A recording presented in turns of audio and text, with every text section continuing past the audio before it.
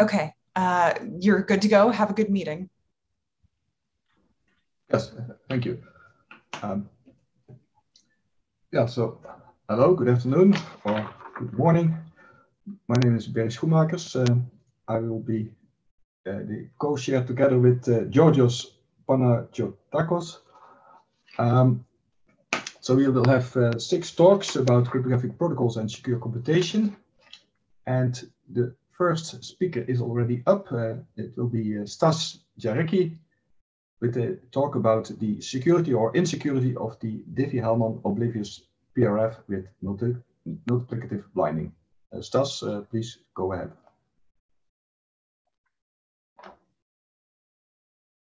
Okay, thank you so much, Barry. Welcome, everyone, and very nice seeing you.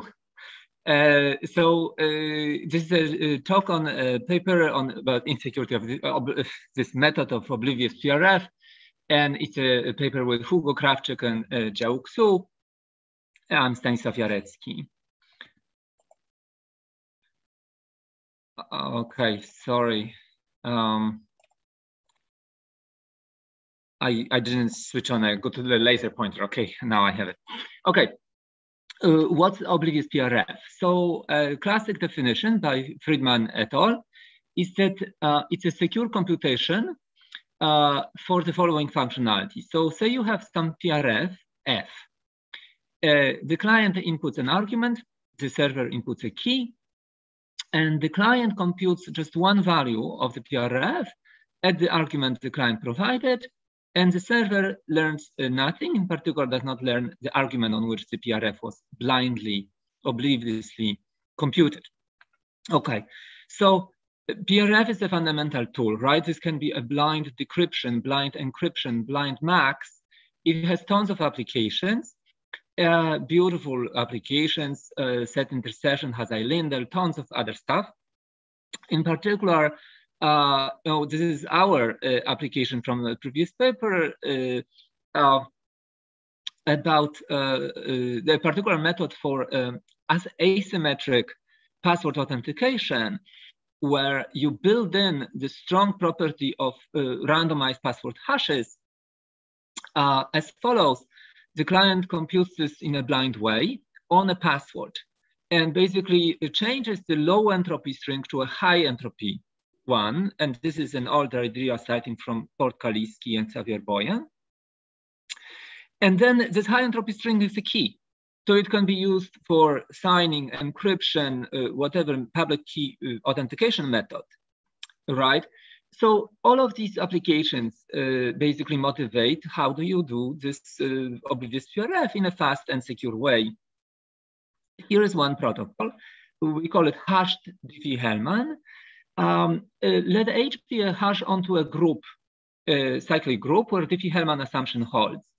So K is the exponent, right, of the order of the group.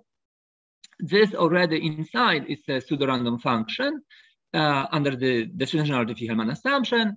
Computational one is a new outward hash. There is some technicalities that are related to this protocol. So here's how to blindly compute it. The client on X maps to the group and exponentiates to a blinding factor. The server exponentiates to the key. The client deblinds, right, and computes the right value, and then okay. So this is a very inexpensive protocol. 1, 2 exponentiation for the client, 1 exponentiation for the server.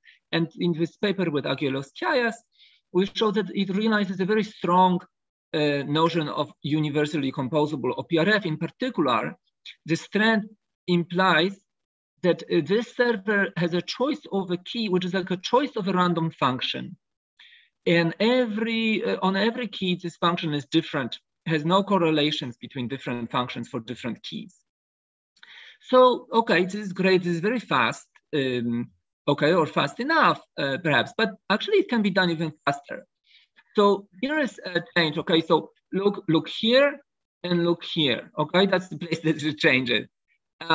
It's blinding. Instead of taking h to the x to the random, you're multiplying by a random group element. And then you can deblind if you are given an extra side information, g to the k. right? Because g to the k to the minus r is the same as g to the r to the k. Okay, so this is a chance blind RSA protocol. It has a long history, many uses. And what's the point? Because we changed variable-based exponentiation. In the previous one was a to the x was a variable base and b was a random group element, right? To fixed base, right? This one for sure fixed, this one fixed in many, many applications because it's one key and you authenticate to it all the time, for example. So this is a significant speed up, okay? And the question obviously is this just as secure? It should be, right? Because it looks kind of like these things are interchangeable. Not exactly. Here is server without lots of generality. He can exponentiate this part. I mean, for whatever discrete logarithm is here, he can use it with a multiplicative shift, okay? So this multiplicative shift, whatever it was, it comes out in from these equations. So effectively, what he computes, what the server computes, is this function for the client. What does it mean? Effectively, he chooses two values instead of one, not just k, but k comma delta. And for every k comma delta, the function is different. So are they substantially different being thought? This is also a PRF. So who cares that it's a different PRF, right? For all these applications should work. Not exactly. They have, what this gives to the client is the ability to program collisions. Two keys, k delta and k delta prime, can map to the same value on one argument x star. And this is what we show in the paper. So first of all, we observe that easy to observe thing. And also we analyze it showing there is no more abilities to correlate anything. For all the other arguments x different from x star chosen by the server, these functions are decorrelated. Okay, so now my last slide. The sort of short thing about what's the rest. What do we do here with this? So first of all, we show some applications where this ability to program collisions actually builds in an attack. It builds an attack that is like an online test. He chooses some x star, the server, the malicious server, on which two functions are correlated. And in applications where somebody repeatedly asks the OPRF on the same value, like for example, password authentication, this is an online test for a password because you can see whether the values or outputs are the same or not. This can be stopped in many ways. Put a NISIC, you add some exponentiations, actually certify this public key. Well, you rely on certification or on storage. A very easy fix here. Okay, add g to the k to the hash. And the only thing that we see that is not quite okay with this is that it stops being interoperable with the exponentiation method, which has smaller bandwidth. So you cannot do like IoT, Internet of Things. People said like, we want the low bandwidth protocol to work as well with the same function. Okay, and it just doesn't work in that. Okay, so what do we do with this? We show that it does realize something we call correlated OPRF. So it's a relaxation of the OPRF model, strong model with the one I was talking about with Aggelos at the beginning. These are random functions except for one point. And what's the class of protocols that this is okay with? Because it builds an online test, it's PAKEs. If you're using it for PAKE, like in opaque, it is fine. You drive down the cost of PAKE in this way, right? By using the multiplicative, right? And you allow interoperability. And you can use it in other places, but I think that it's only there is a need if you want to be interoperable with other things, because in most applications, one of these fixes is going to be fine for you. Okay, thank you. Thanks, Stas. That was nice to hear. Any questions from the audience?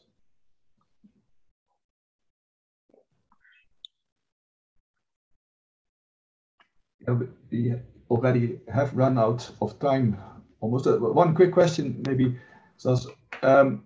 So there's adversarial behavior by the server for the additive blinding case.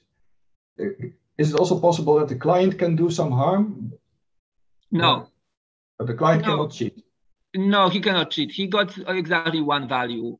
It is under the assumption, sorry, I never said that. The assumption is very similar in the proof as in here, which is gap, one more DH. So it is a gap assumption, right? The server exponentiates to the key. So how can you argue that you cannot exponentiate many values? It's a gap. It's a one more type of, sorry, not one, no, it's a one more type of assumption, right? He exponentiates n things. You can only compute n points under the one more type of assumption. And we need a gap for UC shenanigans. And that's in both cases, yeah, but for multiplicative and additive. No. Yeah, and in the same, nothing changes except actually we need a stronger, we call it gap plus. The Oracle access, we couldn't get it from just gap. Because we needed more than just a DDH oracle to simulate. The gap, it's an extended DDH oracle. It's secure, for example, anyway. Okay, well, thanks a lot. I think we have to move on to the next talk. So there's a question. There's a question in Solib. Yes. There's a question in Solib also for Stash, if you have time. What should I do? There's another question in Zulib. You guys. Okay, great. But you can move it. Sorry for running out of time, but I will go to the Zulib and please, anybody ask me questions on this Zulib? Yeah. Yeah, okay. Enjoy. Georgios, please.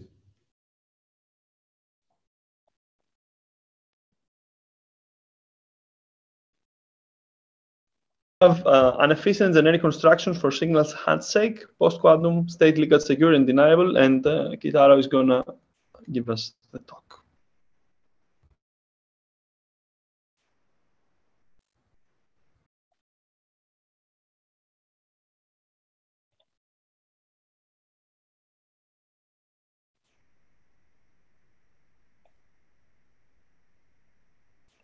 Sorry, I muted. Can you hear me? Yeah. Thank you for introduction. My name is Keitaro. Today, we will tell you about an efficient and generic construction for signals handshake, post-quantum, state leakage secure, and deniable. This is joint work with Shuichi Katsumata, Chris Kwiatkowski, and Thomas Press. In this work, we realize the first practical and post-quantum signal protocol. To realize this, in this work, we formalize signals initial key agreement protocol called XCDH protocol and propose generic construction as alternative to XCDH protocol. In addition, we provide the implementation result of our proposed protocol. So let's talk about background. Recently, a lot of people use instant messaging application to communicate each other. In instant messaging, users send and receive messages asynchronously through the server. For example, when Alice wants to send a message to Bob, she sends a message to the server and the server stores it temporarily. Then, when Bob becomes online, he accesses the server and receives messages to him.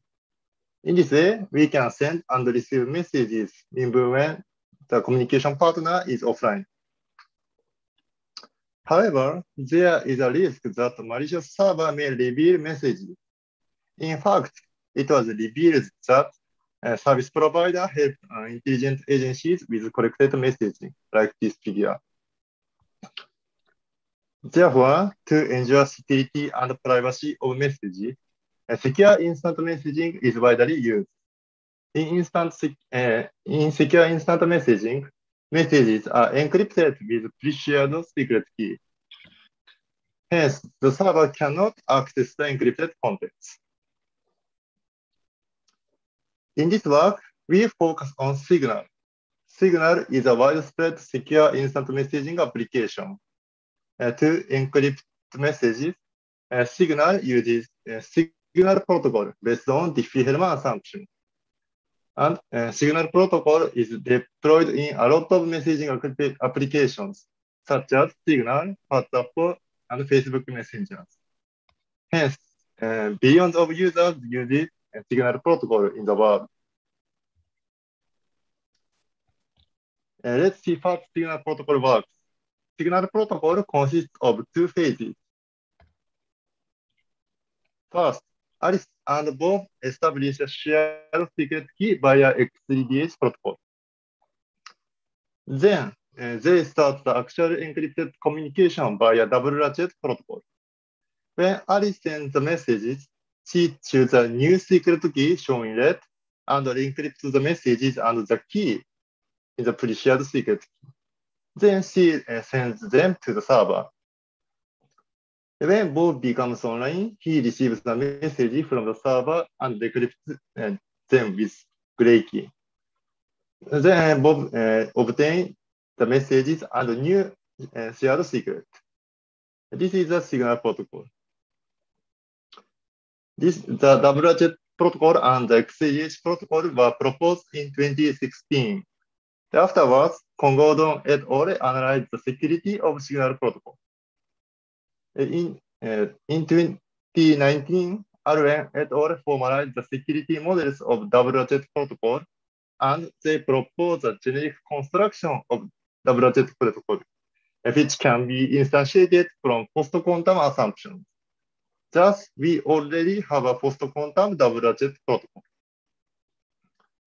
On the other hand, as for XCH protocol, the security models has not been formalized.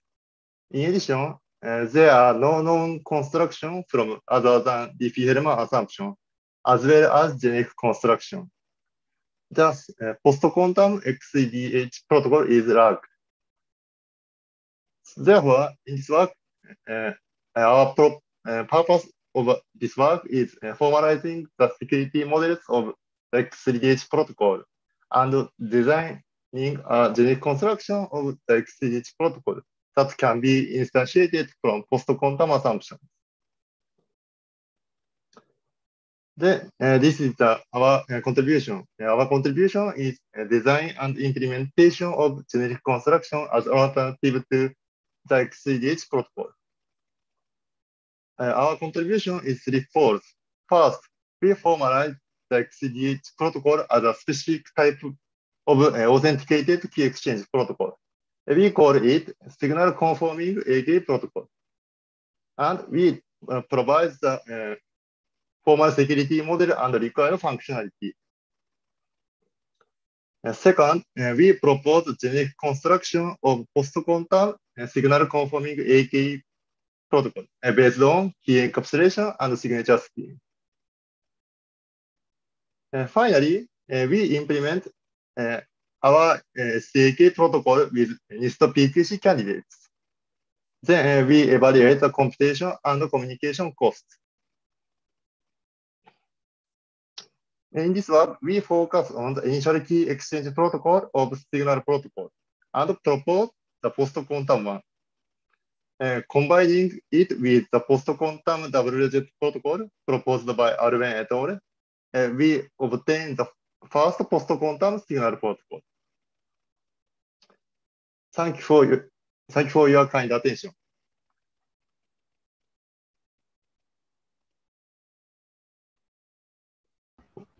Thanks, Kitaro. So any questions from the audience?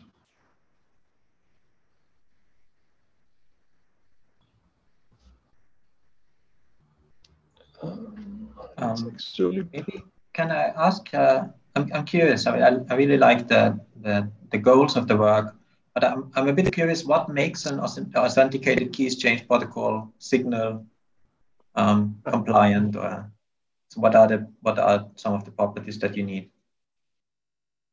So you ask the required property of the signal protocol for authenticated key exchange? Yes, of the authenticated key exchange. Okay. Yeah. First, so to achieve asynchronous communication, the first message is independent from communication partner.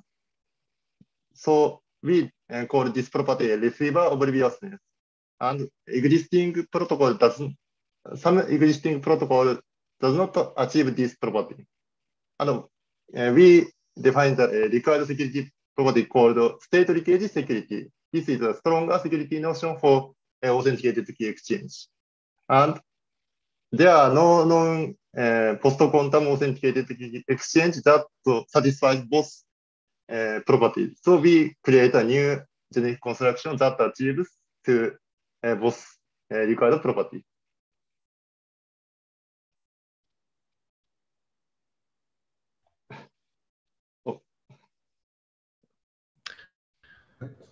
Any other questions?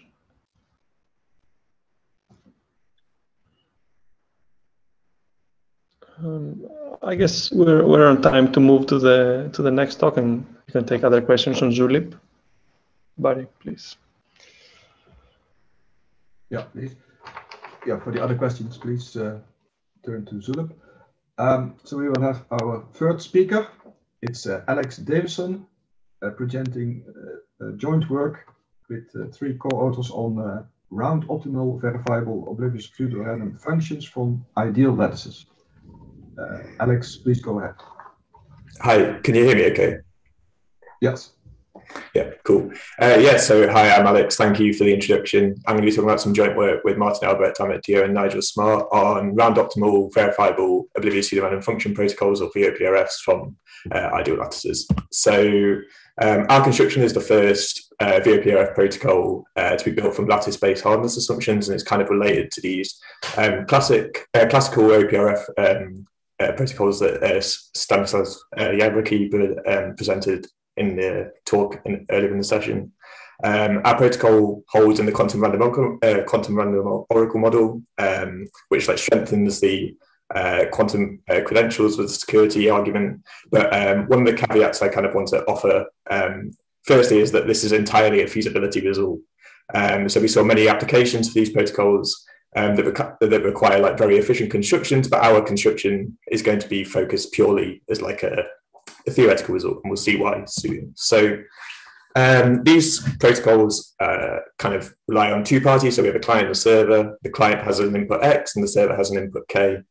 And the client wants to learn the output of a pseudo-random function on those 2 inputs. The security properties that we guarantee are that the server learns nothing about the client's input X, and that the client learns nothing about the server's input key K. And then for verifiability, we have this extra property, which is that the server proves that the output was also evaluated using its key K. So the reason that I'm talking about VOPRFs specifically is because they're used in some applications. So in particular, they are quite critical building blocks in many internet protocols, particularly some that are being standardized by the Internet Engineering Task Force. So we have the Privacy Pass protocol, which is used quite widely by Cloudflare and Google Chrome, and that's a private authorization protocol, and that uses VOPRFs. And then we saw before that Opaque was mentioned, and this is a password authenticated key exchange, which uses OPRFs without the verifiability as a building block. So in the interest of time, I'm kind of just going to talk about our construction as it is. So to set the scene, we're going to be focusing on a classic ring LWE setting. One thing I want to note is that we have this modulus P, which is going to be used for rounding, and this divides the ring's modulus Q. And then the other things I kind of want to draw attention to are kind of the error distribution setup that we have. So we have this error distribution in violet, which is the same as the key space. And this is going to be a Gaussian distribution parameterized by the standard deviation parameter sigma. And then we're going to use this wider error distribution in green, which has this parameter sigma prime. And the guarantee that we have is that hopefully that sample, well, not guarantee, but we hope that samples from this error distribution will drown samples from the other distributions. And then the other things are that we internally are going to use this pseudo-random function from Banerjee and Piker, which is based on ring LWE from Crypto 2014. And we're also going to use a series of zero-knowledge proofs, which we can instantiate using recent lattice-based methods, some of which are quantum random oracle model compatible. And so I'm going to in the next few slides, I'm going to talk through our protocol. I'm going to assume throughout that the zero-knowledge proofs kind of assert the construction of each message and that they are verified during the protocol. So in the offline phase of our protocol, firstly, the server is going to commit to its key K. Essentially, all it does is construct the right-hand side of a ring LWE sample, where its key is the secret, and then the public element A is kind of this known value that the client also knows.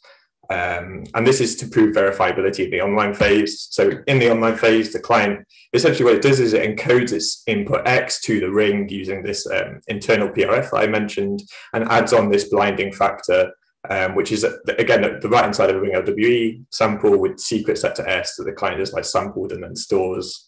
The server gets this message and then responds with dx, which is kind of just cx multiplied by its key k, and then added on with this like drowning error that I mentioned. So the output of the PRF eventually is going to be the rounded form of AX multiplied by K. And I'm just going to talk about how like correctness and security holds. So in order for correctness to hold, we have this equation. We kind of need this error term highlighted in green to like go to 0. So what we can do, because K, S, and all the errors are kind of sampled from these short distributions, we can bound the total error term within this small interval of minus t to t. And what we show is that our correctness argument is kind of like computational in the sense that correctness doesn't hold if a coefficient of the polynomial ax multiplied by k is within minus t and t of a rounding boundary. But we show that any such coefficient would also lead to a break of the one-dimensional short integer solution problem, or 1DSIS. And then later on as well, we prove security against malicious adversaries. I'm not going to talk about it here, but you can refer to the paper and the longer version of the talk for that argument. And this argument relies on the hardness of ring LWE and again 1DSIS. So in terms of why our protocol isn't yet efficient enough to be used in like common applications in the real world. So essentially we have this super polynomial dependence of Q and the sigma prime on the security parameter. And so Q is super polynomial because of the underlying pseudo-random function that we use, the Banerjee-Pikert PRF, and sigma prime is super polynomial because of this noise drowning approach that we use. So with these asymptotic costs in mind, we can kind of like estimate like the concrete costs, and we get our solution, if we compare it to kind of like the state of the art in VOPRS in terms of the classical cases, orders of magnitude less efficient, and that's even before we take into account like the zero knowledge proofs that we have to use. And it's kind of a similar case as well for another post-quantum candidate based on isogenes by Bowden et al. So just to finish up, so yeah, we built the first post-quantum VOPRF from lattice-based hardness assumptions, but all post-quantum proposals currently suffer from very expensive costs due to these zero-knowledge proofs and the large parameter settings. And so in terms of future work, we think it'd be really valuable to try and reduce or remove some of the zero-knowledge proofs that we consider while still ensuring verifiability. And then also to try and mitigate for either the noise drowning, either mitigate for or remove the noise drowning approach that we use, and to maybe try and use a more efficient internal pseudo-random function in order to encode the inputs to the ring. But yeah, that's it. Thank you. Yeah, thank you too, Alex. Any questions? Quick questions? 1 or 2 minutes. So I have a question. Did you consider like generic constructions in the sense of breaking the primitive into building from similar primitives the verifiable oblivious random function? Do you mean generic in the sense that using like standard two-party computation protocols, or do you mean generic in a different sense? No, starting from similar primitives where you instantiate them using lattices and then building up to oblivious random functions. Just wondering. We didn't really consider generic approaches merely because it was difficult. Like typically, the most efficient constructions in the classical setting are like custom-built approaches, and we went down the custom-built approach to try and emulate kind of what was going on in the classical world in the post-quantum lattice-based setting. But I'm pretty convinced that there would be generic approaches to this, and it'd be interesting to know, to like compare which of those methods would be best in terms of like practicality and efficiency.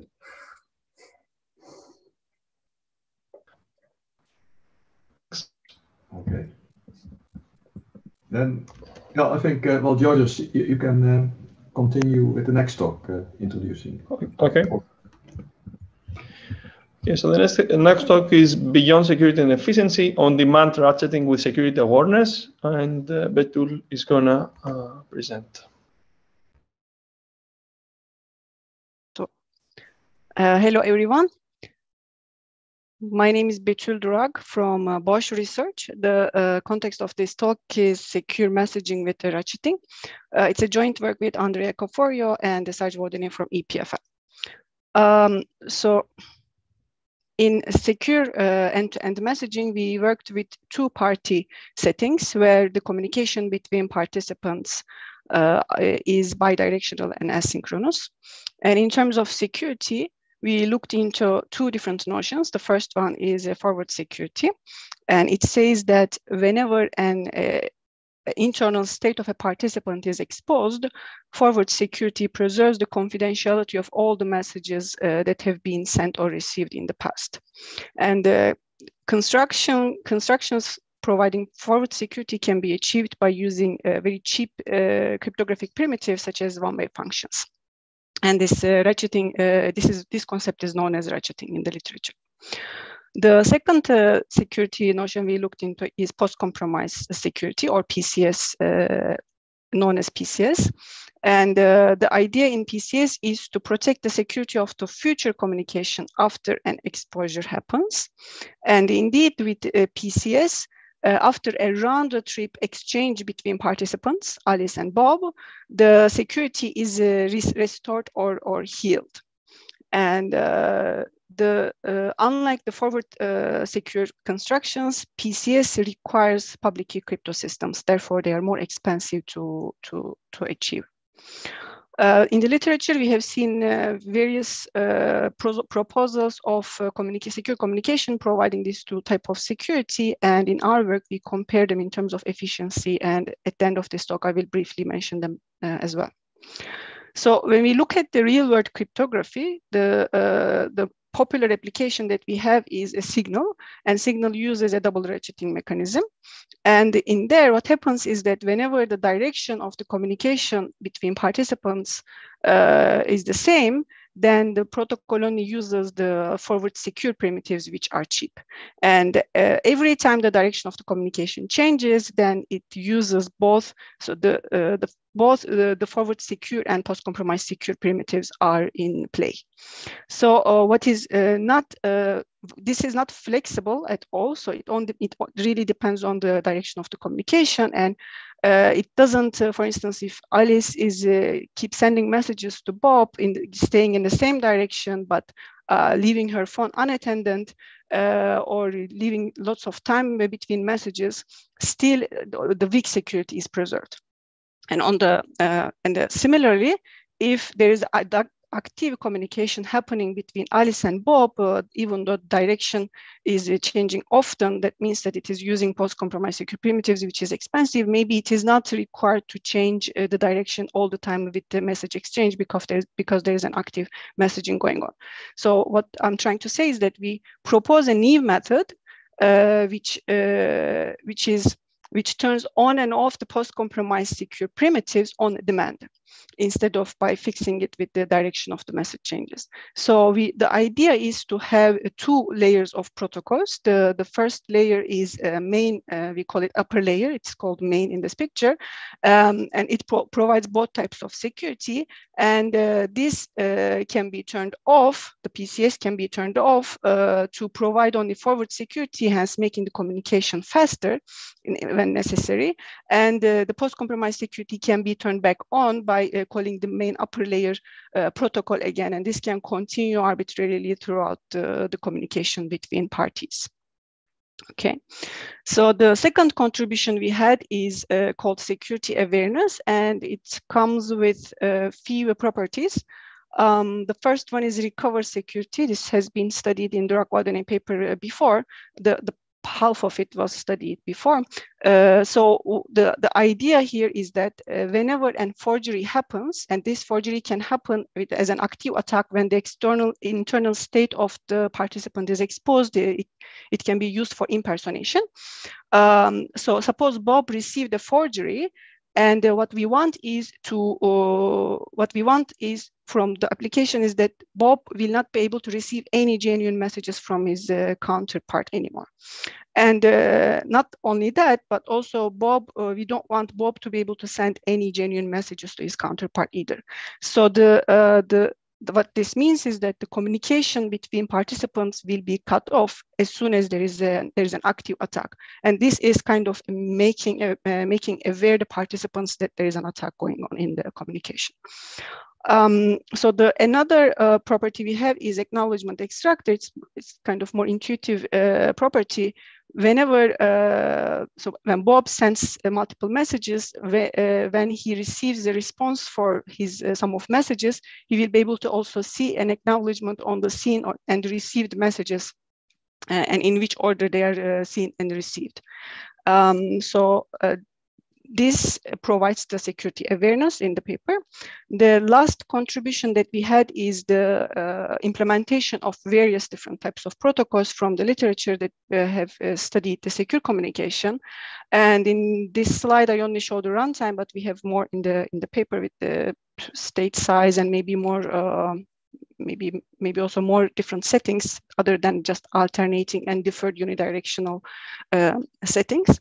So we did not implement on-demand ratcheting, but so intuitively, what we propose is a generic construction, and the main layer, which is the upper layer, which provides both types of security, can be used with like it could be any protocol which provides both types of security. For instance, the PR protocol, Poettering-Rössler protocol, or Jaeger-Stefanov or JMM, all these provides, or Dirac-Vaudinay, they all provide both types of security. They can be used as the upper layer.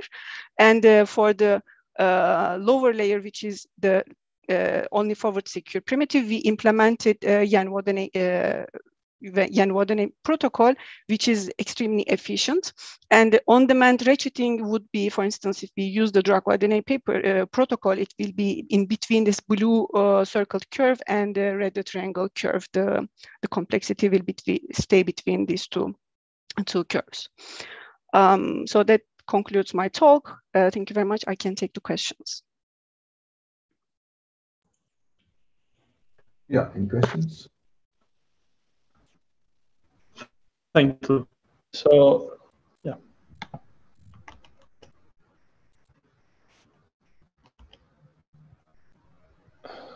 Okay, so I have a question. Mm-hmm. So, do you think it is possible to get these properties somehow adapt your protocol to work on signal, let's say on a higher layer with changing signal? Okay, so I will just repeat the question because there was the voice broken up. So you said that is there any way to integrate these properties to signal? Is that correct? Yes. Yeah, I think so. I believe so. The question is, I think, if they want or not. So so this will imply, for instance, recover security will imply a communication cut. So this, I don't know if Signal wants to do that, but communication cut, usually people don't prefer to do it. It's kind of not desirable. But what I can say is that in our paper, instead of having two different types of, stronger secure and weaker secure primitives to switch between, it can be the lower layer can be also same as main layer, and the communication goes in this direction. And as soon as recover security is in play, then recovery could go back to the upper layer to recover to continue communication. So the communication in this part is going to be cut, and it will be activating the upper layer to continue communicating. So I think this is feasible. I don't know what would prevent that. Does that answer the question? Great. Yep. Okay. Has this proposal been discussed with people in the MLS standardization, for instance?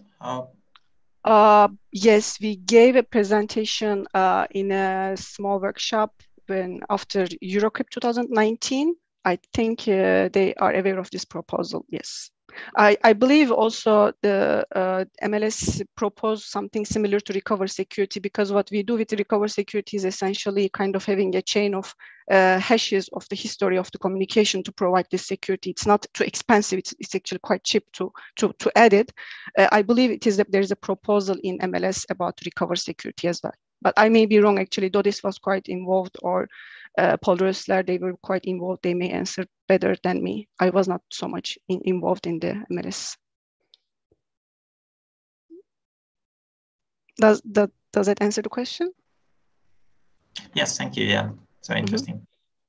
Thank you. Okay, so I think we can go to the next talk. Thanks again, Betul. Thank you very much. Yes. We will have our next speaker, Dakshita Kuran, and her talk will be on the CCA compatibility of the public key infrastructures. So I hope she's ready. Yeah, I see her. Yeah. So please go ahead. Thank you.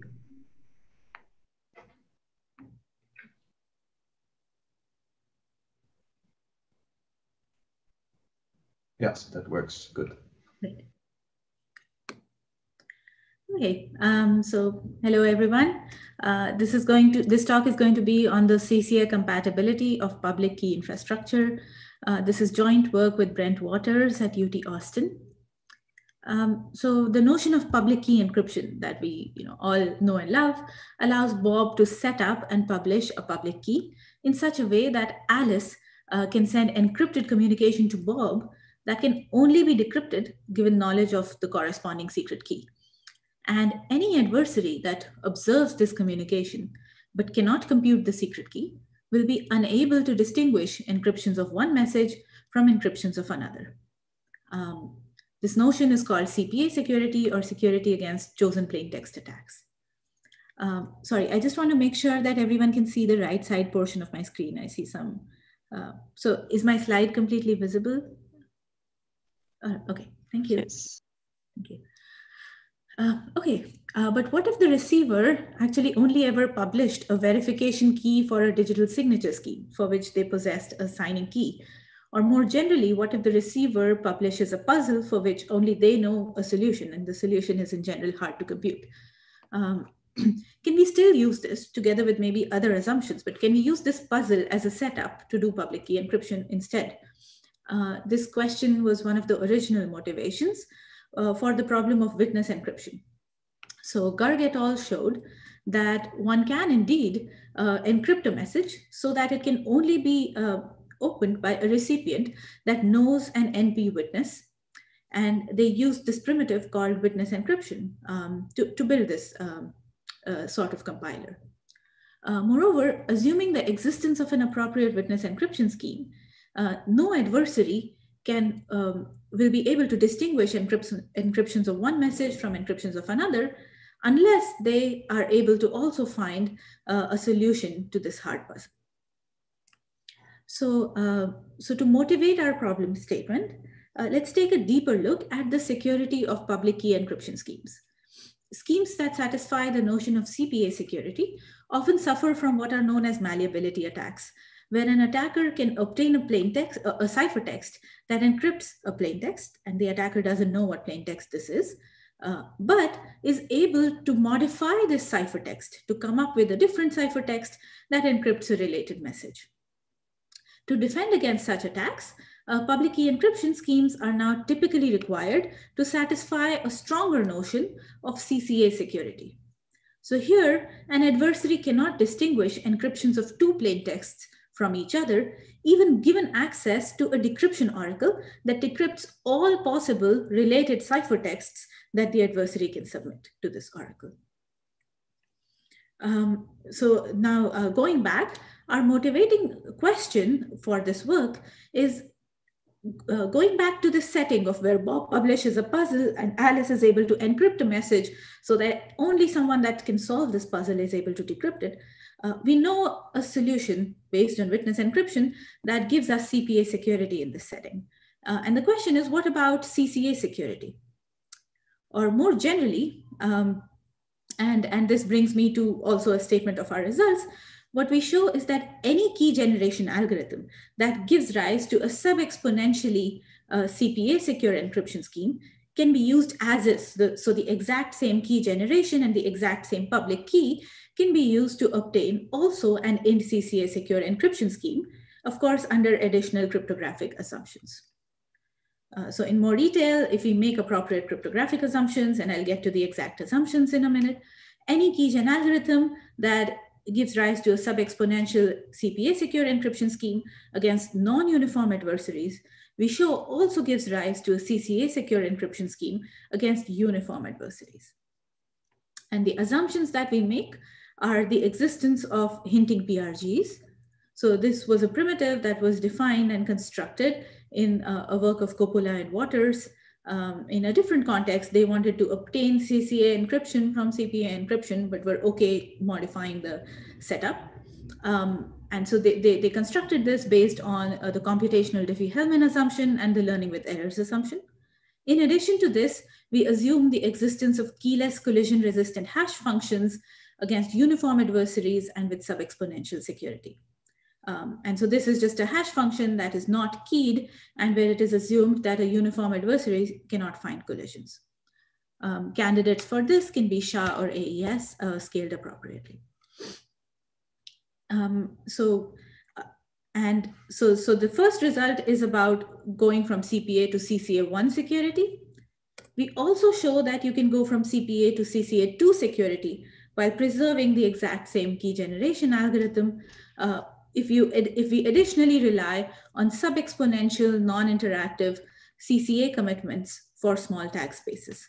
And so this is a lot of words, but in some more detail, these types of CCA commitments that we need to use can be based, for example, on the existence of time lock puzzles or on the quantum hardness, as well as quantum hard one-way functions and classically hard but quantum easy one-way functions.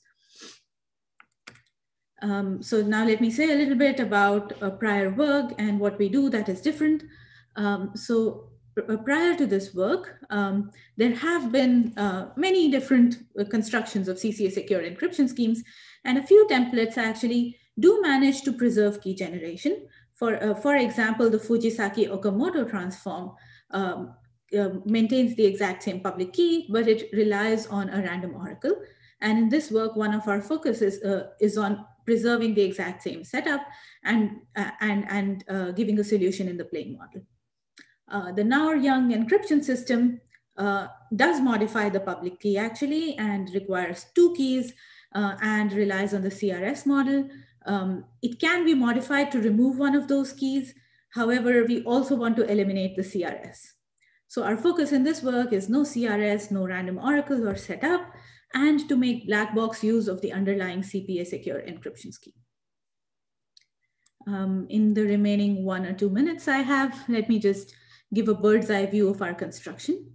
So like I said, an important property that we want to preserve is that the key generation algorithm should simply output the public key of a CPA secure encryption scheme.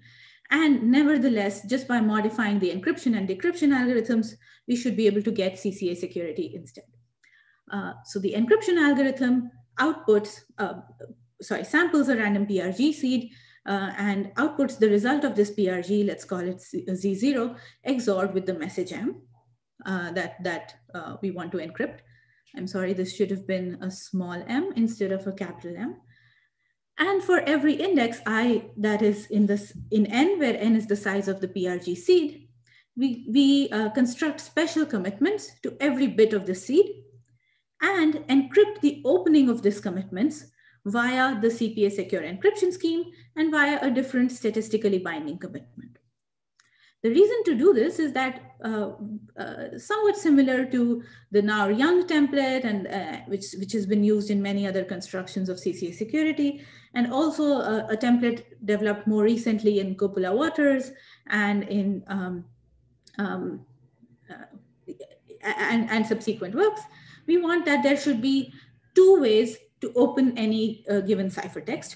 One is by decrypting using the encryption secret key, and the other, in our case, because we do not want to add a different public key, the other is going to be to just brute force break this statistically binding commitment. Because we need to brute force break the statistically binding commitment in our proof, this is where the reliance on sub-exponential CPA security of the encryption scheme comes from. The invariant that we want to maintain is that decrypting the first ciphertext or brute force breaking the second commitment should both lead to recovering the same seed Si, which would mean that we would recover the same Z0 by computing the PRG on this seed, which would mean in turn that we would recover the same message M. And the decryption algorithm is simple. It's just going to decrypt the opening YI, use it to obtain a candidate seed SI. You perform a few checks. If all those checks pass, use that to recover the message M, like I just said. So that's going to be roughly our construction. And note again here that we did not need to modify the public key beyond the public key for the underlying CPA scheme. In CCA2, we just have a Chita, please try to wrap up a bit. Yes, this is just my second to last slide, so I'll wrap up in less than a minute. Well, already over time. Oh, sorry about that. Okay, so let me just wrap up then. CCA2, we have a minor difference. The commitment is a little bit different. And in summary, we show, I've already stated the theorem statement, so let me not say that again. Let me just point out to conclude one interesting open direction that our work points to, which is, can you take the setup or key generation algorithm for one scheme and use it to implement a completely different scheme? So can we take the key generation algorithm for a public key encryption scheme and use it to implement as is a digital signature scheme instead, without having to do any additional setup? This would be an interesting question to consider, not just for signatures and public key encryption. Yeah, great question. Thanks. Thank you for the talk. Thanks.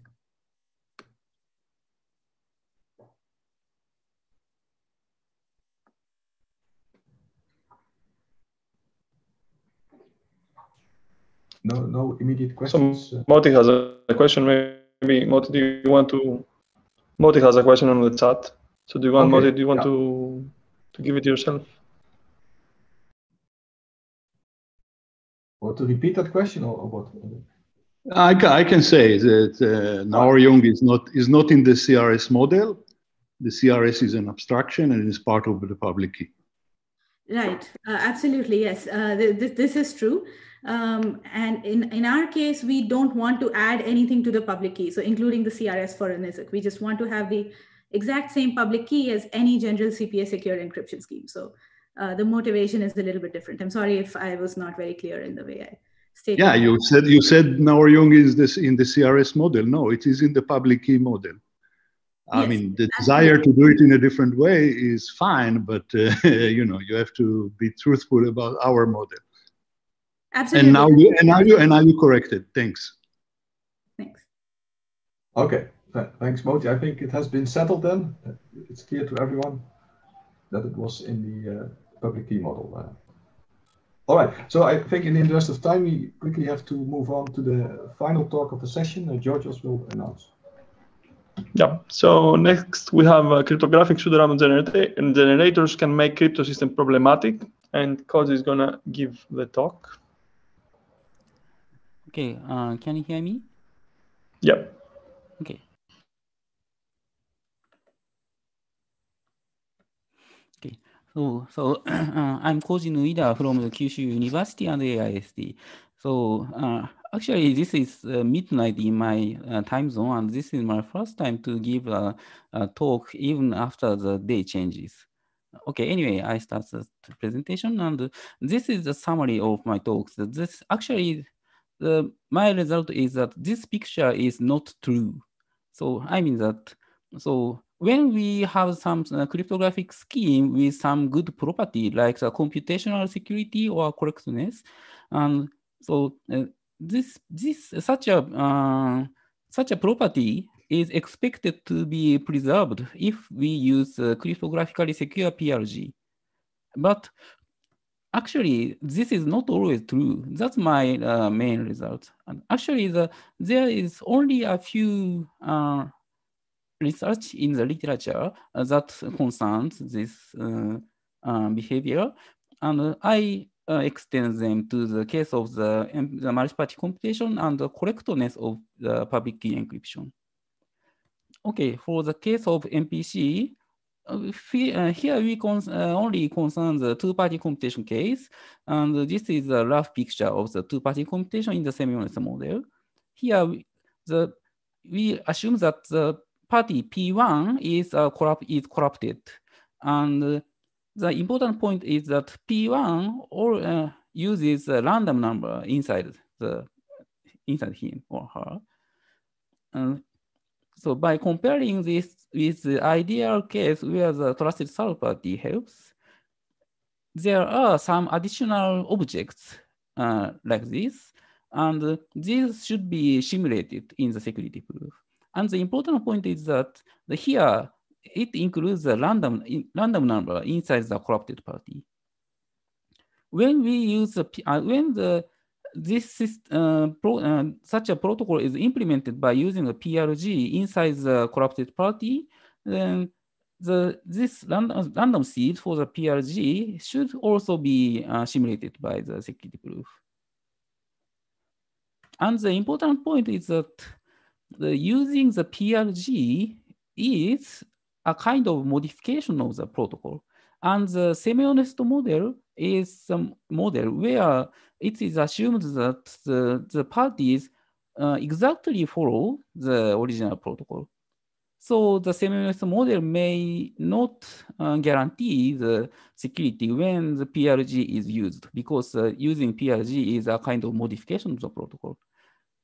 And actually, I gave some example that the security is actually lost when even secure PRG is used. So I skipped the detail of such an counter example because it's somehow complicated. But the point is that in the case of MPC, the random seed in the PRG is visible for the adversary. For in this case, the P1's internal random seed is visible for the corrupted party P1. And this is very different from the security notion of the PRG, where the random seed is not visible to the distinguisher for the PRG. So this difference is the essential reason of such a kind of problematic behavior, I think. And this may be somehow the problem in practice. So we consider the case that there is some protocol and some engineer implemented this by using the cryptographically secure PRG. It's a good way.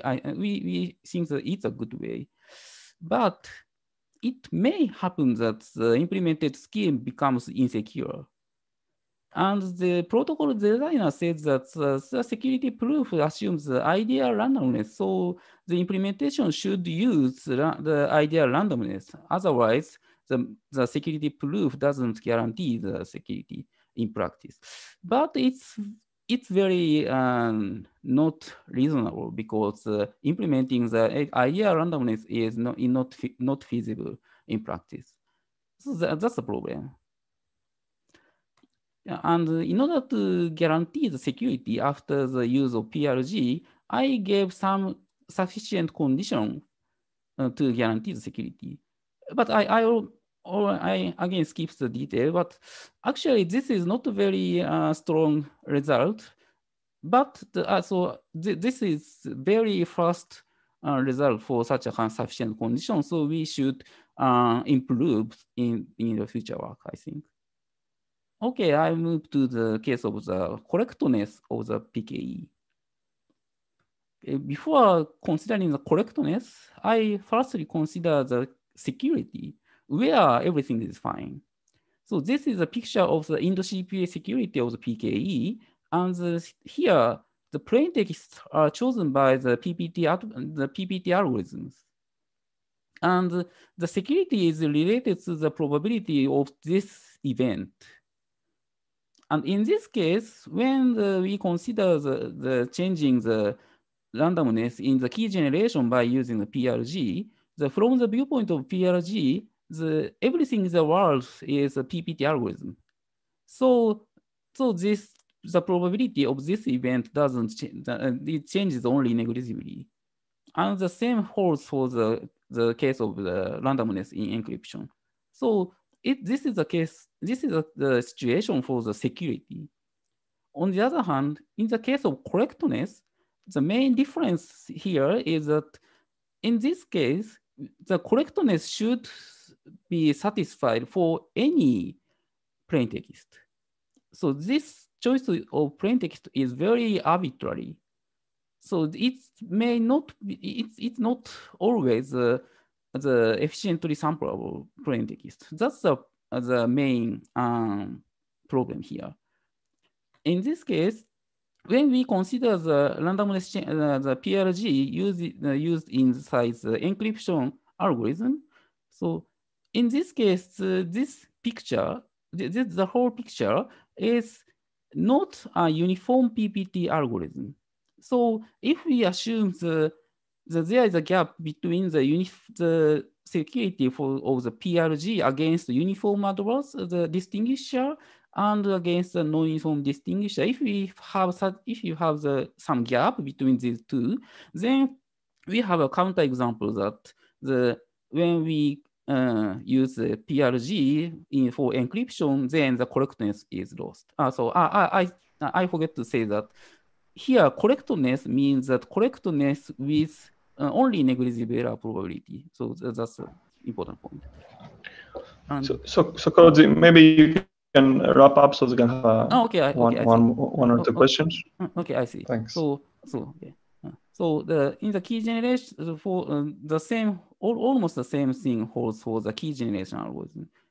So now I again gave some counterexample in this situation. Okay, this is very minor things, so I skipped the things, and this is the summary of my talk. Thank you for your attention. Thanks, Koji. So any questions?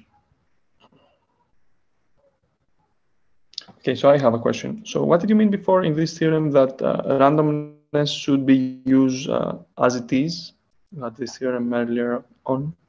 You said randomness should be used as is. So what did you mean by that? You mean this slide? You mean this slide? Yeah. Okay. So in some security proof for the MPC protocol, the adversary's view should be simulated, and the view includes the randomness. And sometimes the simulator is constructed in a way that it firstly simulates the messages received, sent from the other people, and then the simulator adjusts the randomness part by using the messages. This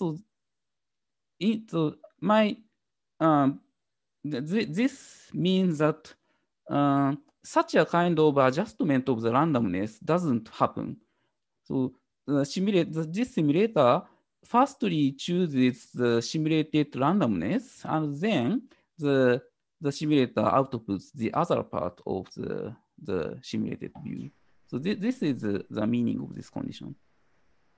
I see. Does that make sense? Yep. Okay, so then I guess this is the end of the session. Thank you for watching. Please ask question and time for questions on chat if you have time. Yeah, sounds good. Okay, I'm not reading the chat. Okay, yeah. So okay.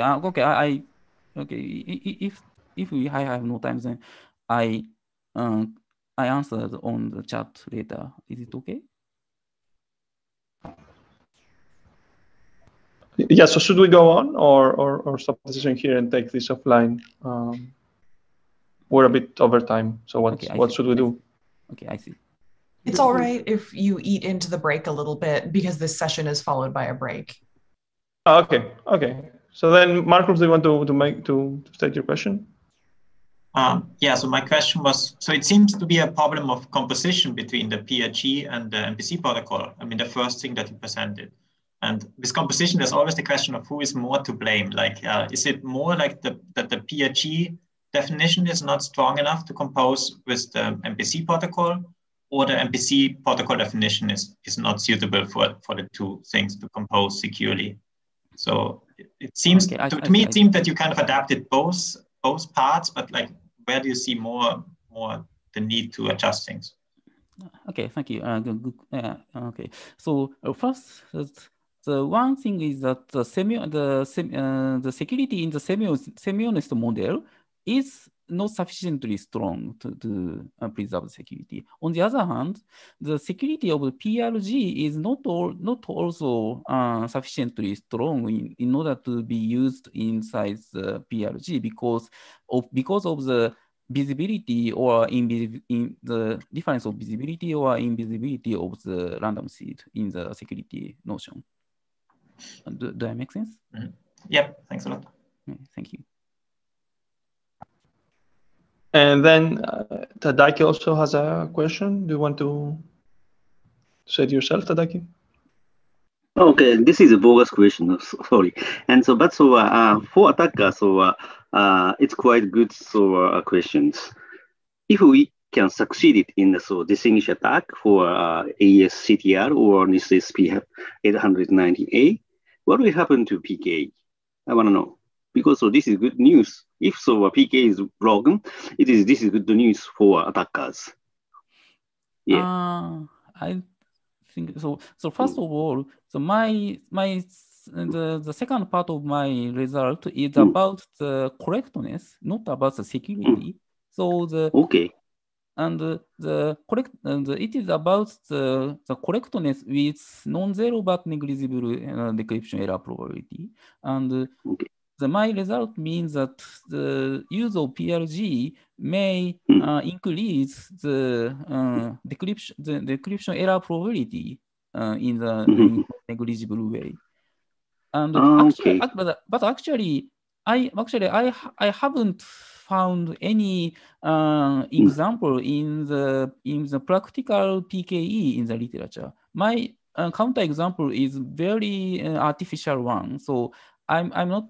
Yeah, I haven't found any counter example in the real world. I mean. Okay. Thank you. Okay, thank you.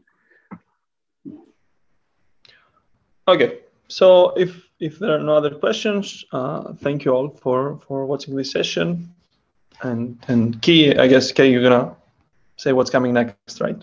Yes, I shall. And we're going into an 8-minute break right